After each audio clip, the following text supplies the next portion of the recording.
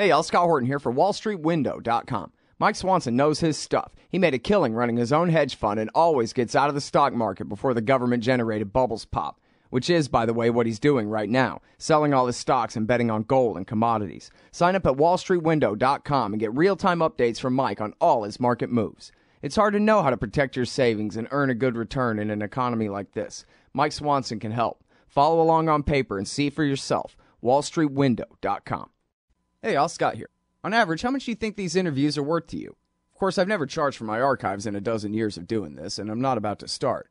But at patreon.com/Scott Horton Show, you can name your own price to help support and make sure there's still new interviews to give away. So what do you think? 2 bits? $1.50? There are usually about 80 interviews per month, I guess, so take that into account. You can also cap the amount you'd be willing to spend in case things get out of hand around here. That's patreon.com/Scott Horton Show. And thanks, y'all. All right, you guys, this is Scott Horton's show. I'm him. Check out the archives, about 4,500 interviews now going back to 2003 there at scotthorton.org. And you can follow, and it's our fundraising time at the Libertarian Institute. So go help raise us some funds at libertarianinstitute.org/support. And you can follow me on Twitter at Scott Horton Show. Sorry, I'll probably cuss at you. Okay, it's our friend Jacob Hornberger. He is the founder and the president of the Future of Freedom Foundation at FFF.org. Welcome back to the show. How you doing, Bumper? Good. Good to be back with you, Scott. Good to have you on. I'm realizing I need my ear goggles on here. Oh, yeah, that's better. Hey, so, before we talk about your great article that you wrote that I like, let's talk about your big event that's happening on Saturday, June the 3rd at the Washington Dulles Airport Marriott. How convenient. Yeah, it's very convenient because the Dulles Marriott Airport is located about 3 minutes from Dulles Airport. So people can just fly into Northern Virginia. They don't even have to go into Washington, D.C. if they don't want to, and go to the hotel. And it's a one-day conference on Saturday, June 3rd. And I think this may be the best conference we have put on in our 27-year history. It's entitled JFK, the National Security State and JFK, and it's going to be analyzing the political environment in which we live, a national security state, all the characteristics of that, and then compare it to what was going on during the Cold War during the Kennedy administration, which is very similar. Jake, can I ask you to stop cleaning your office while we're talking here? Yes. Oh, thank you. I'm actually getting my keyboard together. We've got the best lineup. We've got the Academy Award-winning Hollywood producer and director Oliver Stone as our featured speaker. He, of course, directed the movie JFK, and if there's anybody that can talk about the national security state and the Cold War and JFK, it's Oliver Stone. And we've got Ron Paul, we've got Stephen Kinzer, the former reporter for the New York Times, Michael Glennon, who wrote this fantastic book, National Security and Double Government. We've just got an all-star lineup of people. It's just absolutely incredible. So just anybody that wants to get information on it, just go to our website at fff.org. Man, that really sounds great. I'd like to see a lot of those speakers. Glennon and Kinzer especially, but of course Ron Paul is great. And David Talbot, I sure would like to hear from him as well. He's the guy, we've talked about this before. I just have never really taken up JFK as my hobby that much, except when I was a kid and I saw JFK in the first place. I thought, well, yeah, sure, Dulles did it. What am I, an idiot? But one of the things that I found very interesting in recent years was a piece that David Talbot wrote at Salon when he still ran it that said that the moment that Bobby Kennedy found out that Jack Kennedy had been shot, the very first thing he did immediately was pick up the phone and call the director of the CIA and accuse him of doing it. And he didn't arrest him. I mean, he was the attorney general. He should have sent the FBI to go and arrest the guy and shake it out from there. But anyway, I thought, just the fact that he was that suspicious, even if he was wrong, that tells you right there that the Kennedy brothers were that worried about the independence of the Central Intelligence Agency from the White House's foreign policy, that and concerned that they would go to such lengths as even to kill the president himself if he got in their way. Well, it wasn't the first time that conviction had arisen. I mean, if you look at the whole history of the Kennedy administration, I mean, we never knew this at the time. And people have asked me over the years, I've done a lot of writing on the JFK assassination and that Cold War period, and people said, gosh, why do you talk about something so old? And I said, because it's not old. It's relevant. It's this structure called the national security establishment that Kennedy was at war with. I mean, and we can see the relevance today with the war that Trump, at least in the beginning, was waging against the intelligence establishment, and where that congressman from New York, I think it was Schumer, that said, look, you don't take on the intelligence agencies. They're much too powerful. They can do bad things to you. And when Kennedy was in, we already had the warning from Eisenhower in his farewell address, where he talked about the dangers of the national security state, the military-industrial complex. He says, we've never had this way of life before, and it's a threat to our democratic processes. Well, Kennedy started suspecting the pressure of the Pentagon and the CIA and the pressure, the tendency toward a coup. And he read a novel called 7 Days in May, which posited a military coup in America. And he was so convinced of the dangers of this happening that he had the book made into a movie. He talked to friends in Hollywood and persuaded them to do a movie, and it was a great movie starring Let them Burt film Lancaster. it in the White House, right? That's right. Over the chagrin of the Pentagon. I mean, Kennedy had to leave town and go to Hyannisport or something, so it wouldn't look like he was there participating in it. And then during the Cuban Missile Crisis, Bobby Kennedy told the Soviet official with whom he was negotiating, he says, look, my brother is under severe pressure from a military coup. If we don't get this settled right now, it's very possible the military is going to take control because they don't have any confidence in my brother. And then after the assassination, there's the incident you talked about where Bobby summons the head of the CIA, Richard Helms, to the White House and says, did you all do this? I think it was Helms. So I want a clear-cut answer. Did you all do this? And then finally, very few people knew about this, but after the funeral and so forth, there was a trip that a Kennedy friend was taking to the Soviet Union. He was doing a cultural type event, and Bobby Kennedy met with him and said, and Jacqueline, well, the message that was sent through this guy to the Soviet Union, to Nikita Khrushchev, by Jackie and by Bobby Kennedy was, look, we want you to know we don't suspect anything that the Soviet Union was involved in this. We know that this was part of a right-wing plot. We don't have the evidence of it, but that's what we believe. And so that incident you're talking about was only one of several instances of the dangers that the Kennedy family felt from the military-industrial complex. All right. So, again, this is the 3rd of June. It's at the Marriott, the Washington Dulles Airport Marriott. So, anybody can get there for a few $100. No problem. One-day conference, June the 3rd. Glennon is going to be there. Double Government, the great new book. Stephen Kinzer, of course, author of Overthrow and All the Shah's Men. David Talbot, who wrote one of the two recent histories of the Dulles brothers. Ron Paul, the greatest legislator in human history. And Oliver Stone, the guy that makes great movies. So, yeah, good times, man. Good times. I wish I could be there. All right. I want to interview you about what's going on down there in Mexico. Now, here's the thing, man. You know, you are ideological, libertarian, and capitalist, which means I don't know exactly your degree of speciality. I know you were a lawyer in your previous life, but you are, in a sense, an economist, certainly compared to the rest of the people. And I guess that just means that you have a way of thinking about this problem that other people just can't do. Grown human adults, they just can't do what you're doing. Here's what they can do. They can say, my God, did you see what the drug addict did on TV? That was the terrible thing that he did. My God, here's what we should do. We should make those kinds of drugs illegal so that people like that can't get them and do the terrible things that they do. And then that's it. And they can't do better than that. And the fact that it's just right there hovering, it's got to be somewhere in their own brain that we've had a drug war since Nixon, really since Roosevelt. And it's still like this. It can't sink in. And the same thing goes for your article here is about all the Mexican journalists mourning their slain colleague, Javier Valdez, who was slaughtered by Mexican drug-dealing gangsters. And all they can do is say, man, we ought to consider outlawing this stuff.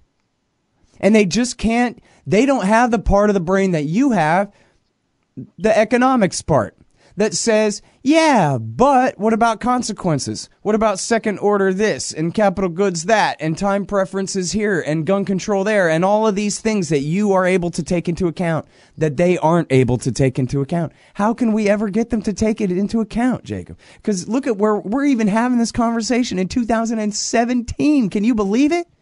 No, it truly is a strange phenomenon, and you highlighted very well that here the drug war has been waged, well, since the first drug law was passed in the late 1800s. It was when the drug war was born in racism. It dealt with Orientals or Asians. They were called Orientals at the time, or maybe it was at the first part of the 20th century.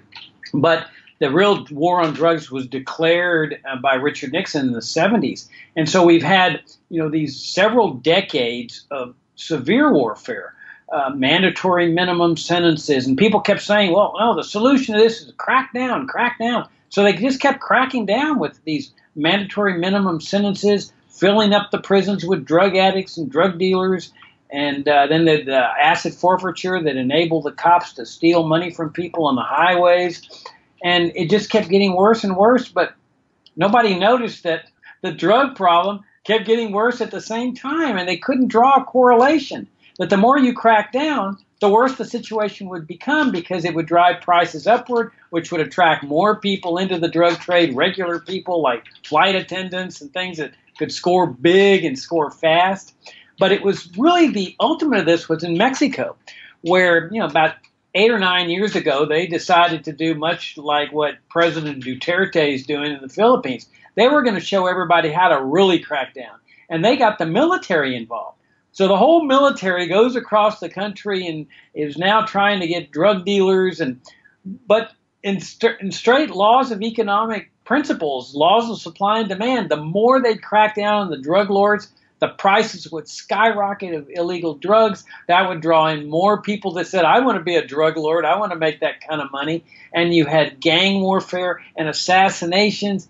And then any of these journalists in Mexico who would report on the drug lords, they would get killed. And as you point out, these journalists, they don't see the correlation. They are calling on the Mexican government. This is their protest. They're calling on the Mexican government to crack down. Well, that's exactly what the Mexican government's been doing. And some 42 Mexican journalists have been killed in the last, 15 or 20 years.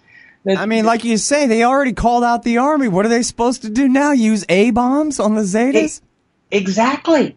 And we libertarians have said time and time again, if you want to get rid of these drug gangs and drug lords, there's only one solution. Just legalize drugs. Okay, but now here's the thing though, man. Market. Drugs are bad. Okay? No, I'm just kidding. Sometimes people use them responsibly. What the hell? Think of all the cocaine done by all the people in New York who make the world go around with all their finance. Ask them. They're the most important people in the world, no question there. And they get by. But on the other hand, I've known some junkies, and in fact, they're all dead or in prison. You're supposed to say that because of after school special or whatever, but that's actually true about all the junkies I've ever known, like people with heroin problems. I've known some people who were burnouts on cocaine who ended up getting their act together, and they were okay without ever really causing anybody else any major problems. But, I was just looking at a Twitter feed last night that's all crackheads doing crazy stuff, and it was pretty funny. But this stuff's really bad for people, like crank and crack and cocaine and heroin. Some of these, newer drugs, which, of course, all the synthetic pot that's so bad for everybody is only a result of pot being illegal in the first place.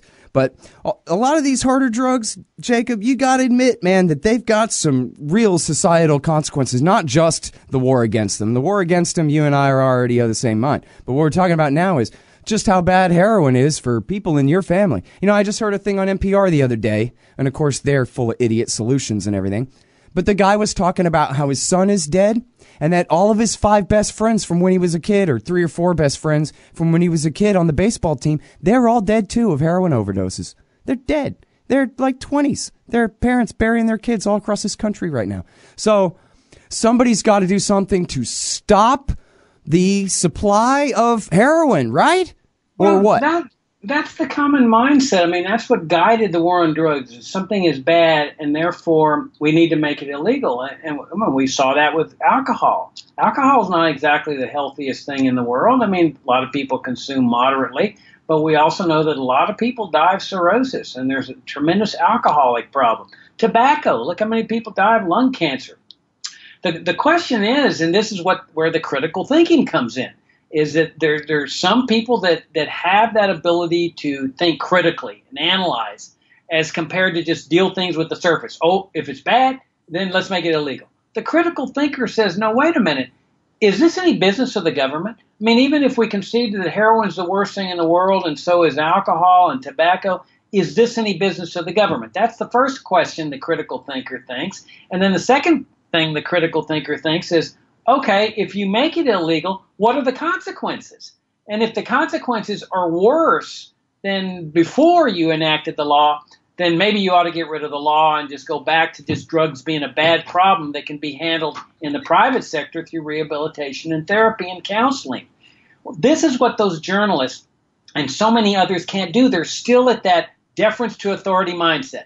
Drugs are bad. Therefore, it stands to reason they should be made illegal, and they can't go beyond that. They can't break out the box. I mean, that's why one of the main reasons we argue against government education here at FFF, at the Future of Freedom Foundation, because that's what government education does to people's minds. It eliminates their ability to think critically. Mm-hmm. Now, look at the positive side, though. It's true you and I are still having this conversation, but back when I started FFF 27 years ago, we libertarians were holding extremely lonely ground when they call for drug legalization. I think Milton Friedman was probably the only prominent person that was doing so in the mainstream press. Today, look at the sea change. People from all walks of life, journalists, federal judges, prosecutors, law enforcement people, editorial boards, a lot of them are calling for most of that's still just pot, though, right? They're not going as far as you. They can't imagine legalizing cocaine. What, you could buy cocaine or heroin at the store? Oh, my God. That's what they all say. Well, that's right. But look at the sea change and how far they've come, at least with respect to marijuana. And that's through the power of ideas. And so they're thinking critically at a very limited level, granted. But at least they're thinking critically. The fact that some states have legalized marijuana is absolutely incredible. Yeah. And I think the whole drug war is teetering. I think we're reaching that critical mass that is ultimately and very soon going to cause a thing to go off the cliff. Yeah. There are no more arguments for it, Scott. I mean, what do they have left? They don't even have their good intentions left. That used to be their argument. Yeah. Well, we mean well. But, I mean, how can you mean well when this is a racist, bigoted war that has produced nothing but death and assassinations and catastrophe? They've destroyed Mexico. I mean, you can't – a tourist would be crazy to go into Mexico and just drive from town to town like they used to do back in the 30s and 40s and 50s because of the drug gangs and drug lords and the kidnappings and the highway stops and stuff that these gangs put you under. Yeah. This is what the drug war has done, and why these journalists can't recognize that. I mean, wouldn't it be great if they were out protesting for an end to the drug war in Mexico? I mean, it'd be awesome. Yeah, that's the only solution. And of course, yeah, and in fact, coming at it from a counterintuitive sort of way like that is the only thing to get attention. That's it. We've had it with these drug lords. We want to legalize drugs. Huh? That gets everybody confused, right? Because it sounds like you're saying, go ahead and let the Zetas go into business with a legitimate corporation. But of course, what that means is the Zetas would go right out of business because legitimate corporations would come in and compete them right out of there with access to all kinds of international capital and whatever and all the advantages that they already have. We would have basically Bear brand cocaine, that kind of thing. Johnson & Johnson brand methamphetamines, not Zetas brand, not Sinaloa CIA cartel. That's another thing. What about the CIA and the Sinaloas? That, hey, if we have a giant war of cartels in Mexico, I guess American intelligence agencies have to be, in on one side. Let's arm these guys against those guys. And that's progress. Look at our body count. Yeah, well, the point you make about the drug lords going out of business with drug legalization, it is so important to keep pounding on that, because that's what the people like these journalists and others that have this deference to authority mindset, they just can't grasp. As you point out, in their mind, if you legalize drugs, that's going to give these drug lords a free hand to sell drugs to whomever they want. They don't understand that with drug legalization, that puts the drug gangs, the Sinaloas, all the drug cartels out of business immediately. Why is that? Because those kind of unsavory people can only operate in a black market. Their method is killing, kidnapping, turf wars through violence, assassination. Compare that to a private enterprise like in alcohol. You've got distributors and producers that are reputable, that are out there in the public. You don't see them fighting with violence against each other. And that's what would happen with drugs. Would drugs be sold? Of course. But they'd be sold by reputable pharmacies. And by the way, pharmacies who would be more circumspect about selling to children than drug lords are. But the drug lords, they can't compete against reputable pharmacies. They can only compete in a black market. Once you legitimize the market through legalization, those businesses go out of business. And it's important that we keep pounding on that, because until these people like these journalists get that, I think they're going to have this sense that, oh my gosh, we legalize drugs and the drug lords are going to be all among us. Mm-hmm. Well, I want to get back to heroin a little bit here, because this is the one that has everybody panicking right now. Of course, it's, under the nose, at least, of the American occupied government in Afghanistan that's overseeing the production of 90% of the heroin in the world right now. That's hitting China, Russia, Europe, and the United States. And yet, I don't think you have to go very far to figure out that in America, at least some substantial portion of people who are addicted to heroin are people who are prescribed opiates by their doctors, but then were very abruptly kicked off under a very strict Drug Enforcement Administration regimentation bureaucratic regime about who's allowed to get opiate painkillers and for how long, and what does it take to trigger an investigation of a doctor and his company and the insurance company if they have someone on opiates for too long or what have you. And then I don't know all the different incentives and how it's set up, but apparently now there's a big incentive in getting people hooked on opiates, but just not keeping them on very long, because that could get you in trouble. But with the new and improved Oxycontin and fentanyl and these kinds of painkillers, you have just regular people who are hooked, and then they're kicked off cold turkey by the government/doctor regime that they're under, prescription regime that they're under, and then they go to the black market. Somebody knows, hey, I know where you can get some stuff that'll help you get by, blah, blah. Next thing you know, they're a heroin addict. And these are people who aren't from criminal life, who aren't from the lawless underclass or whatever. They're regular people who were in a car wreck or had cancer or surgery or some kind of thing and had some chronic pain they had to manage, and they end up basically slipping. And then of course the only other real heroin addicts, the only other category really of heroin addicts is people who suffered severe childhood trauma and horrible histories like that, who like a alcoholic, like a war veteran alcoholic kind of thing. They have a moment's peace when they're really, really high. Otherwise, they're tortured. This is not criminal behavior, right? These are people, all of whom need help, is all. Hey, y'all, Scott here. First, I want to take a second to thank all the show's listeners, sponsors, and supporters for helping make this show what it is. I literally couldn't do it without you. And now I want to tell you about the newest way to help support the show. Whenever you shop at Amazon.com, stop by ScottHorton.org first, and just click the Amazon logo on the right side of the page. That way, the show will get a kickback from Amazon's end of the sale. It won't cost you an extra cent. And it's not just books. Amazon.com sells just about everything in the world, except cars, I think. So whatever you need, they've got it. Just click the Amazon logo on the right side of the page at ScottHorton.org, or go to ScottHorton.org/Amazon. Hey, y'all, Scott here. The thing is, I need you guys to help me to get these download numbers up. So do me a favor and sign up for the podcast feeds of this show. You can choose the whole show or just the interviews at iTunes and Stitcher. All the buttons you need are at the top of the right margin at ScottHorton.org. The more subscribers I have, the more iTunes and Stitcher will help promote the show to new listeners. If you're a hardcore fan, brand new or from way back, please leave them customer ratings and reviews, too. Trying to get these wars ended. Yeah, well, first of all, on your point about Afghanistan, it really is ironic that under the Taliban regime, they had strict drug laws, which the U.S. government favors, and they had tightened up on drugs leaving Afghanistan. Then under drug laws, which the U.S. favored, and then the U.S. invades the country and oust the Taliban regime and install its own crooked, corrupt regime, and now it's the biggest supplier of heroin in the world once again. It really is ironic. Another one of the perverse consequences of U.S. interventionism. But yeah, Scott, you make a good point. I mean, there are people who are addicted to these things, hydrocodone and the other opioids, and we can sympathize with people like that. I mean, they need these drugs. They find it extremely difficult, if not impossible, to kick them. I mean, I can relate. I used to smoke cigarettes into my late 20s, and giving up cigarette smoking was the hardest thing I've ever done. I mean, I can't imagine how difficult it must be to give up heroin or some opioid. But this is a matter of sympathy and empathy. It's something that between the patient and the doctor.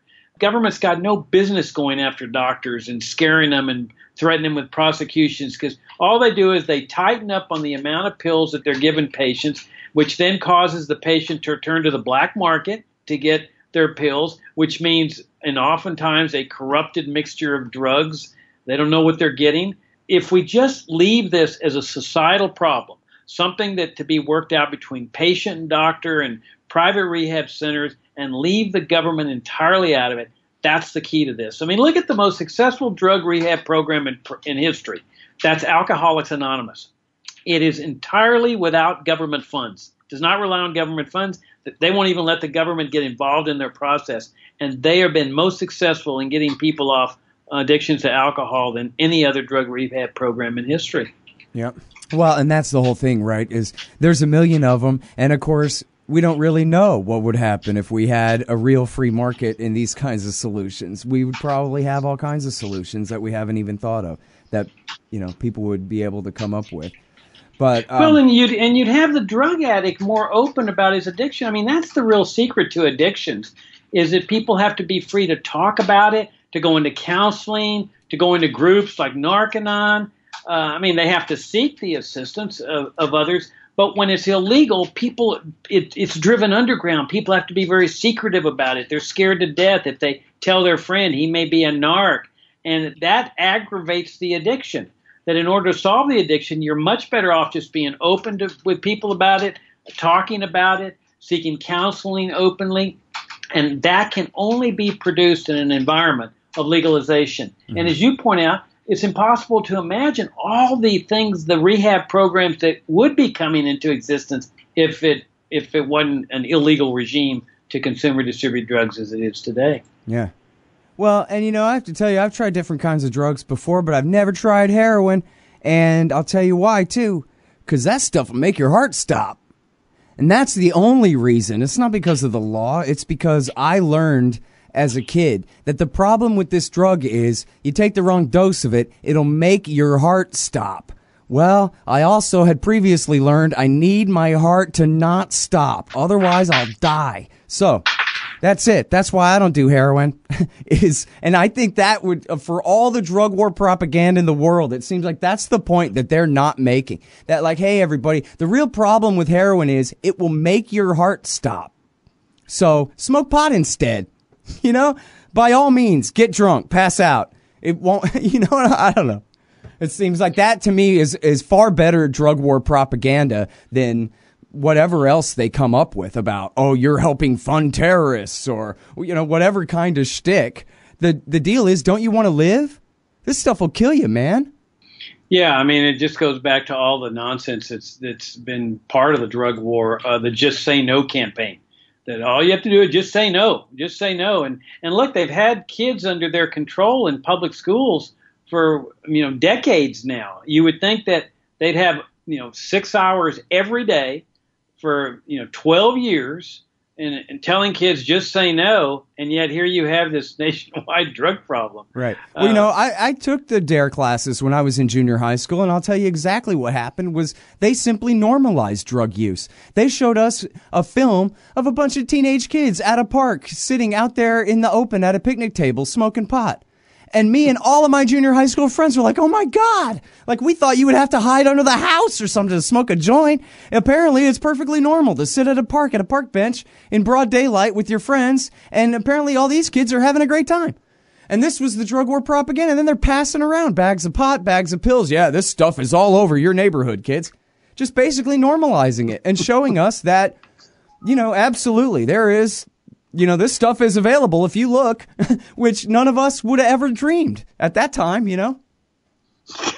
Another perverse consequence of drug programs by the government. Yeah, absolutely. That's my own personal experience. And I remember kids, friends of mine, when I was, junior high school, punk-ass kids, when we were first smoking pot.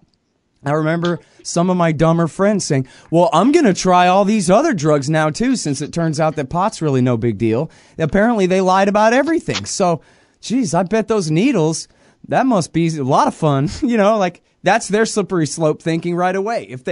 If they overplayed the dangers of weed, then apparently this whole thing is bunk. So go ahead and lump in the rest of actual dangerous drugs with plain old pot. Yeah, that was the attitude that people saw the government lying about one aspect of it, and they said, the government must be lying about the other aspects, including heroin. And heroin's a good example, too, because as you bring up, it's injected by needle in most cases, and the black market is oftentimes involves the use of needles that other people have used. So you've got these infectious diseases that are transmitted from person to person because they're using dirty needles. That wouldn't happen in a free market. In a free market, you'd have people heroin addicts going into pharmacies, buying a little package with a clean needle, sterilized needle, and then they'd toss it away or whatever. They wouldn't have the need to go out and get somebody else's needle to use because they would be freely available for purchase at pharmacies. Now, somebody may say, oh, well, that's just terrible. You're just encouraging people to use heroin. Well, that's ridiculous. All it is saying, look, you've got addicts. You've had addicts throughout history. You've got to place yourself in their shoes. You've got to have some empathy, some sympathy. They don't like being addicted to this any more than anybody else, but they're going to satisfy their habit one way or another. There's a certain class of people that simply cannot break their habit. Yeah. And so you have a black market that's terribly expensive. They have to go out and start robbing people, mugging people, burglarizing homes to get the money to satisfy their habit. While in a legalized market, heroin would be reasonably priced, the needles would be clean. That's the humane way to deal with addictions, not by slamming people, putting them in the jail because they happen to be addicted to a drug. Again, Scott, that's just not any business of the government. There's a lot of things in life that are bad for us. They have bad consequences. But do we want people put in jail for them? That's the fundamental moral question that I think everybody has to ask. And my answer is this is none of the government's business. Yeah, there was a time where it was even a crime to go and provide clean needles to addicts. When I was in high school, my science teacher, it was a private school, my science teacher would go out at night like Robert De Niro in Brazil or something and, smuggle illegal contraband, clean needles to heroin addicts and say, hey, guys, let me teach you about how HIV works and how you can protect yourselves. And yeah, what a crime that was, right? Trying to prevent the spread of AIDS and hepatitis C and all these terrible things. And now, so back to Mexico for a minute. I can't really see it from here, but what I can see from here is a bunch of complainy old white right-wing Americans who never stop bitching about Mexican immigrants coming to this country. Donald Trump is the president of the country now, which, hey, at least it ain't Hillary and at least he's funny. Those are my disclaimers. But anyway, he's the president right now because he said, I'm going to stop these Mexicans from coming. And yet, who in America is the constituency that supports the war on drugs other than those very same Mexican-hating white right-wingers who are so mad that all the Mexicans are fleeing their country that our government has helped to destroy? And, I mean, what are they other than economic refugees from the consequences of America's empire? No different than what's going on in the Middle East right now and all the refugees coming into Europe from, guess where? All countries that we've been attacking recently. That is a fantastic point. That the U.S. government goes in there and creates chaos like it's done in the Middle East and crises and death. And when people say, gosh, I don't want to die, I want to escape this mess that the U.S. government has inflicted on this part of the world, well, we want to flee, everybody gets upset. But very few people say, well, why don't you stop the interventionism so those people can try to restore some semblance of balance and stability? I mean, the U.S. government, this is what a lot of Americans don't want to face, is the instigator of much of the crises and the chaos. I mean, invading a country like Iraq that never attacked the United States, that's why there's an ISIS. That's why there's a civil war in Iraq. That's why there's refugee crises and the interventions go on with Libya and Syria. And then, as you point out, in Mexico, here you have this drug war that has destroyed the country. I mean, it's just massive death and destruction. No, like I said earlier, no American tourist in his right mind would travel freely around the country. And so people try to flee that. They say, well, I'm going to go to the United States and get a job. And all of a sudden they're condemned as horrible people and terrible people that shouldn't be doing this. We need a wall against them. And here's another aspect of this. Trump wants to prohibit American businesses from moving into Mexico. Now, look at the perversity of that. People complain about Mexicans that come to the United States for jobs. Here are American employers that are ready, and they find it in their interest, to establish operations in Mexico, which would be hiring Mexican workers down there. And people say, no, prohibit that American businessman from doing that so that Mexicans then have to come to the United States, get a job. But, oh, wait a minute, we don't want them to do that. I mean, it's the entire perverse history of interventionism. Yep. Well, and you know what? I want to bring up something else, too. One last thing before I let you go here. What you mentioned at the beginning, and it shouldn't get short shrift, and that is the racist motivations of these drug laws as they were passed going back to the 19th century. But I know from a report that I did in high school about the war against pot that was just protectionism for the labor market, that poor blacks and poor Mexicans were competition in the Great Depression for poor whites who already were having a tough enough time getting jobs. And so, Sheriff, round them all up and drive the price of labor up a nickel. And, you know, that kind of thing was a huge part of the illegalization of pot in the first place. And that's just pot. And it goes, of course, you know, a lot for the rest of this. If you go look at all the reefer madness and whatever, these horrible Negro jazz musicians are smoking this stuff and all this kind of thing to scare the hell out of everybody. And, well, I guess as the setup for your answer coming up here, what difference has it made to the blacks and the Mexicans then of this country? And white people go to jail for drug crimes too. Don't get me wrong. I'm not trying to say like, you know, it's the whites doing this to the blacks and the Mexicans, because that's not how it works. But it is the government by far picking on minority populations compared to the rest of society. Is that not true? It's absolutely true. I mean, the drug war was born in racism, and all you have to do is study the story of Billie Holiday. I mean, here was this tremendous entertainer, and who unfortunately was addicted to drugs. I mean, she fought against her addiction, and man, they went after her with a vengeance. And they prosecuted, they persecuted her. They really the drugs were destroying her life, but they just destroyed her life completely, putting her in jail for something that she was struggling against. I mean, where they get off doing that? But it is a racist war, and we all know that it's impacted families across the board, including white families. But it has clearly fallen disproportionately on blacks. I mean, this is a racist dream come true. It's what the African American scholar Michelle Alexander, in her fantastic book, calls the new Jim Crow. I mean, this is better than segregation. Segregation kept the races apart within cities. What the drug war enables them to do, under the guise of helping people and enforcing the law, is remove blacks entirely from communities and relocate them in penitentiaries. and then deprive them of the right to vote, which is, of course, what one of the things that we're always trying to do it in the South, keep blacks from voting. Well, now they've developed the legitimate way to do this, and that's through drug laws. And we see frame-ups like in the big scandal in Talia, Texas, where they framed all those blacks there and sent them up to the penitentiary for 20 or 30 years, and it was all a bogus deal. Man, you look at the prisons there, you could make a direct, I'm sure she does in the book too, make direct analogies to the plantations where these men are forced to work for a quarter an hour and this kind of thing. For, in other words, a symbolic amount of money is what they're paid to work, and not making license plates, but answering phone calls for AT&T or growing crops that are sold, by companies at the store. They get their markup and everything and sold in the regular capitalist market. Only it's these guys doing all the labor in the field. I mean, this is insane. This is the kind of thing that it sounds like I'm lying, right? It sounds like it, but you're absolutely right on. I mean, this is a bigoted war. Now, I want to say that we've got a new program that we've established that I think I'm probably more proud about this than anything else I've done in 27 years. We've established outreaches to what are called historically black colleges and universities, where we're doing conferences called In the Drug War.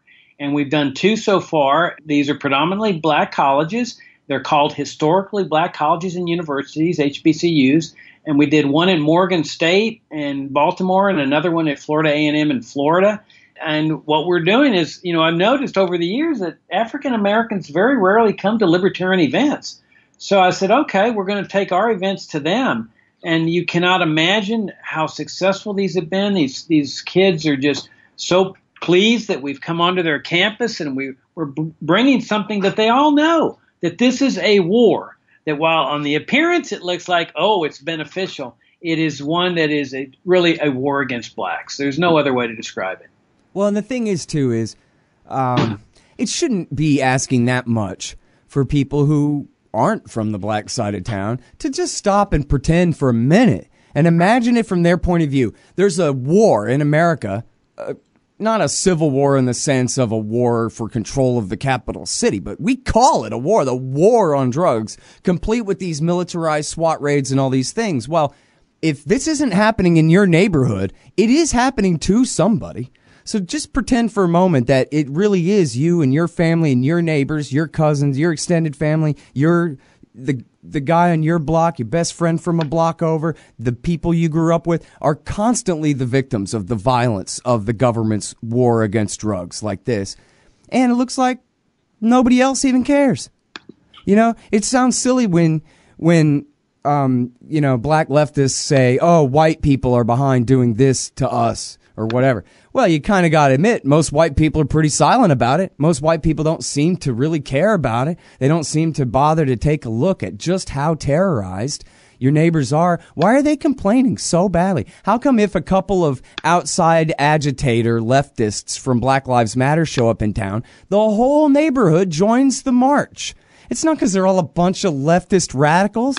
It's because the whole neighborhood is really feeling the stress of this drug war. Above all, the militarization of police goes beyond the war on drugs or whatever. But the fact that they're screaming and crying is maybe an indication that something is wrong, that they're being treated unfairly. And maybe that's why they feel like they're being treated unfairly. Instead of, well, geez, I don't know. It's just not happening to me. What am I supposed to do? Stop and extend my imagination to how somebody else feels for just a second? And, I don't remember where I first heard this, but I'm pretty sure it was an old black guy I must have met, driving a cab or being a rent-a-cop or a skateboarder kid somewhere or something told me that, well, the whole purpose of the war on drugs is to keep black men in prison at reproduction age so that they can't get married and start families. It's a genocidal war against their reproduction, against their very existence. And I don't think I really believe that because I can't find anywhere where in a footnote where at, Whitey committee, they said this is why we should do this. So I'm not really saying that. But what I am saying, Jacob, is imagine if you really believed that the war on drugs was about annihilating you and your people, annihilating you. And it was plausible enough. Because, in fact, all of the reproduction-aged peers of yours were in the pen with a bunch of men and no women to become their wives.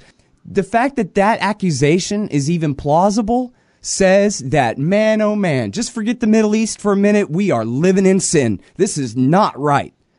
This is horribly wrong that it's gotten this far, that anyone could even think that. Right? Well, right, but I can sympathize with that. I mean, you've got the eugenics movement that was directed in large part toward blacks, and so you have that Tuskegee syphilis experiments that were directed to blacks, where they experimented to see if syphilis would spread, leaving blacks convinced that they were being treated, and they weren't being treated at all. They were just guinea pigs. So, man, if I were black, I'd certainly be suspicious of any government program. If you look at the disproportionate effects on blacks that the drug war has brought, Milton Friedman brought up many, many years ago in that open letter to Bill Simon back in, I think it was 1980 or so, 1990, where he said that crack cocaine was developed within the black community because cocaine was so expensive that blacks needed a cheaper alternative. And so you had this perverse outcome of the war on cocaine, with crack cocaine devastating people in the black community. And then, of course, there's all the allegations that the CIA was involved with cocaine smuggling. And I'll tell you, if I were African American, I'd be a little bit suspicious myself. Mm-hmm. Yeah, in fact, I'm glad you brought that up, too. Sorry I'm keeping you so long, but I'm having so much fun talking about this with you because it's so important, too. And I don't know. You're right. People are talking about it more and more. Maybe it's not as necessary. But, the way that they discredited Gary Webb was they said that he said that this was all a big plot to destroy the blacks of L.A., which he never said that. Show me a quote where he ever said that. He didn't say that. And they go, oh, well, how outrageous and ridiculous is that? Well, if you were a black person that lived south of the 10 in Los Angeles in the 1980s, it might sound pretty plausible. And then check out what's the actual truth, right? The runner-up excuse is they didn't care at all what happened to the blacks of L.A. They didn't care at all that the land south of the 10 had turned into a war zone down there, that people were dying. Their only answer was sending the Marines to do counterinsurgency, even though the cops, all the LAPD, they knew it was CIA cocaine. And that's the answer is, it wasn't a deliberate conspiracy to destroy the blacks of L.A. It was just they could not care less at all what happened to them. Again, it sounds bad on the face of it, but think of it like you actually live there. And it was they actually didn't care that this was happening to you. I mean, in the neighborhood where I grew up, this was something on TV, not something out my window. So, but, it shouldn't be too hard to imagine that, what it's like to be on the receiving end of this kind of policy. And this is why I always hated the Republicans so much. Even when I was a young kid, I knew this, that just say no and big Ronald Reagan drug war and lock up all the blacks for using drugs. And then come to find out it was Ronald Reagan and Oliver North were the dope pushers all along. You got to be kidding me, man. So, that helped radicalize me before I was out of junior high. That look at what bastards these people are. And it was that obvious, too, who was taking the brunt of it, Oh, yeah, no. I mean, and blacks have long suspected that. I mean, you have the black leaders in the inner cities that in the early days were supporting the war on drugs. I mean, they were like these Mexican journalists, and it's difficult to be critical because that seems like the logical consequence. You see your neighborhood getting devastated. You see young people involved in the drug trade. You see drug addicts destroying their lives. And so you think, yeah, bring in the cops.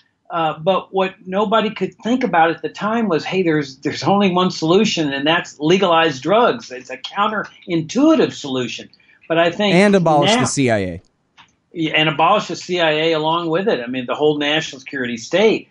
But now I think more and more people are finally realizing this when they see that this is just an excuse to abuse blacks, the search and seizures, the pat downs, the insults. I mean, if you remove this ambit from police officers, the drug war, you have removed the biggest excuse they have for stopping blacks and patting them down and subjecting them to humiliation and searches and so forth. I mean, you still got the driving white black syndrome, which is a crime in many areas. But by removing the drug war, you have removed one of the biggest elements of abuse that law enforcement could ever have to inflict against blacks. Yep. All right. Hey, sorry for keeping you so long, but this has been great. I really appreciate it, Jacob. Hey, I enjoyed it. Thanks for having me on, as always. Keep up the good work. All right. You too. Okay, guys, that is Bumper Hornberger. He is the founder and the president of the Future Freedom Foundation, and they're putting on this big thing on June the 3rd. All you got to do, you fly into Dulles Airport, tip your cabbie well, okay? Come on, be fair. It's a short trip. He's waited like 3 hours for a short trip, but it's just a short trip right there to the Dulles Airport Marriott, right there, adjacent to Dulles Airport on June the 3rd. The National Security State and Jack Kennedy, JFK, and check out the speakers: Stephen Kinzer, Michael Glennon, David Talbot, Ron Paul, and of course Bumper himself. Oliver Stone is going to be there as well. And so if you're on the East Coast, or if you can afford it to get there from wherever you are, go ahead and head over to the Dulles Airport Marriott to check out the National Security State and JFK. Okay. And find out all about that. Of course, all the links are at fff.org, the Future Freedom Foundation. Okay. I'm Scott Horton, which means you got to go to scotthorton.org, libertarianinstitute.org/support, and find me on Twitter at Scott Horton Show. Thanks, guys. So you're a libertarian, and you don't believe the propaganda about government awesomeness you were subjected to in 4th grade. You want real history and economics. Well, learn in your car from professors you can trust with Tom Woods' Liberty Classroom. And if you join through the Liberty Classroom link at scotthorton.org, we'll make a donation to support The Scott Horton Show. Liberty Classroom, the history and economics they didn't teach you. So you're a libertarian, and you don't believe the propaganda about government awesomeness you were subjected to in 4th grade. You want real history and economics. Well, learn in your car from professors you can trust with Tom Woods' Liberty Classroom. And if you join through the Liberty Classroom link at scotthorton.org, we'll make a donation to support The Scott Horton Show. Liberty Classroom, the history and economics they didn't teach you.